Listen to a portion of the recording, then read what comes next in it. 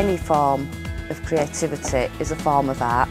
It unlocks their potential and also gives them a sense of pride on the wonderful work that they can create. It's about finding that thing that you like, that means something to you. It gives you time away from your problems. To be able for me to come and sing here today has given me the boost I need. It's really made a massive impact on my life. It's given me something to live for.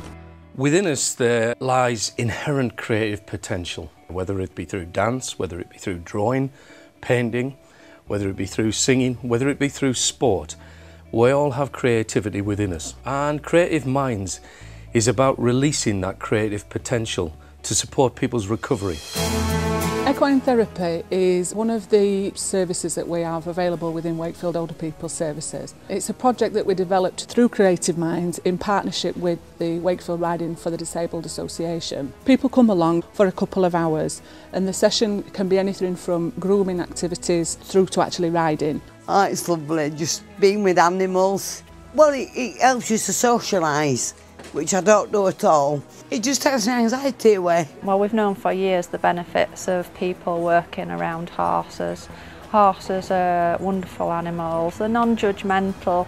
We just see over the 2-hour period that they're here that the confidence improves. There's a partnership between staff and service users because it's about responding to what people have asked for, as is the whole Creative Minds strategy, which was born of what service users and carers had requested, i.e. more creative groups and approaches to services. By coming to equine therapy and interacting with the horses, it helped me to interact with people, so now I've got a lot of my confidence back. It's given me something to live for. Creative Minds is about helping people come to terms with their illnesses, with their stresses and strains, and with their emotions. To give you an example, if a relationship has broken down, the person is probably uneasy about forming new ones. But equine therapy, it doesn't require any kind of talk, but just the physical action of stroking a horse or kind of, relaxing in water makes a difference. Hydrotherapy is a water-based therapy. We offer it as part of our physiotherapy service. We also use it as part of relaxation sessions. It allows for a bit of group interaction and perhaps a bit more of a level in between staff and service users because everybody's in the same environment, in the same pool. There isn't quite those boundaries. The group of service users that come with us are currently inpatients at sort of Fieldhead, so it's mental health, acutely unwell patients. I think this is a great place to come. It helps immensely. You come down and you can work muscles without having to worry whether you're going to pull something, strain something. I'm an active person anyway. With being in hospital, this is a great escape to relax and use the muscles. The Caring Garden is a place for service users, carers, staff. A lot of public come and see what has been transformed in the last 12 to 18 months. Creative Minds have been absolutely brilliant. We would not have been able to do what we've done.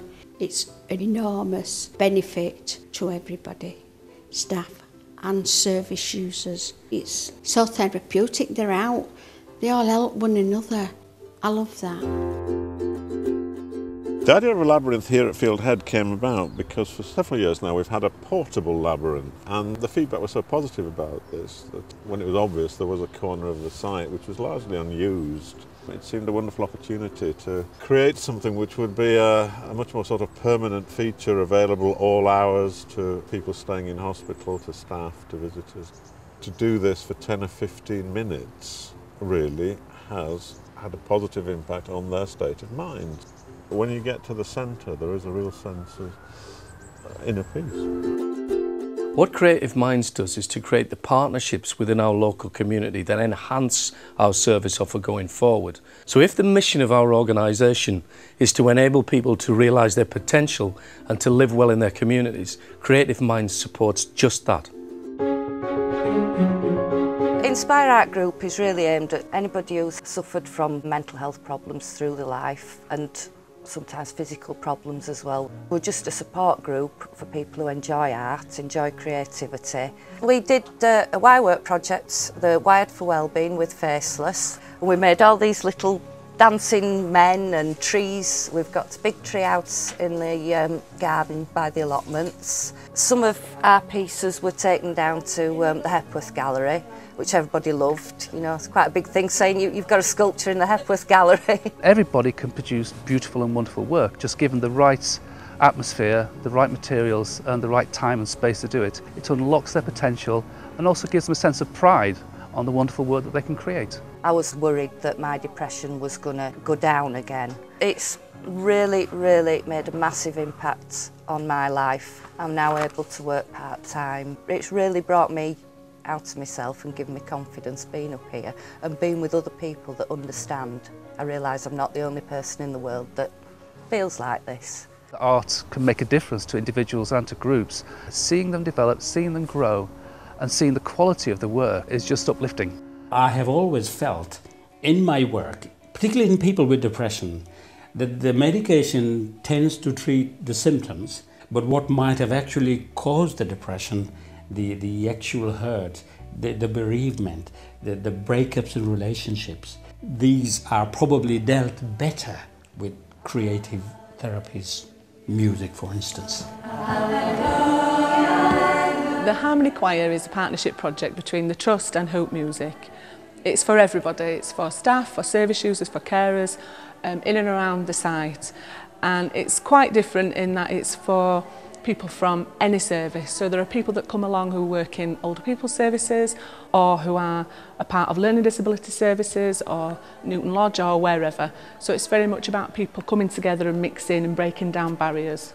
Coming to the choir makes such a difference for different people for very different reasons. We heard about it when Cora was on ward and we thought, oh, we'll go along to that, it's something we can go together. And we were singing in the car on the way back. It's a feel-good, happy group, a nice relaxed atmosphere to be in. I feel quite energised. It's letting you do the things that you want to do and get involved. There is something about singing that makes you feel very positive.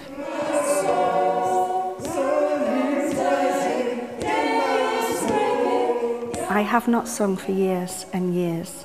My children have been asking me to find a hobby again.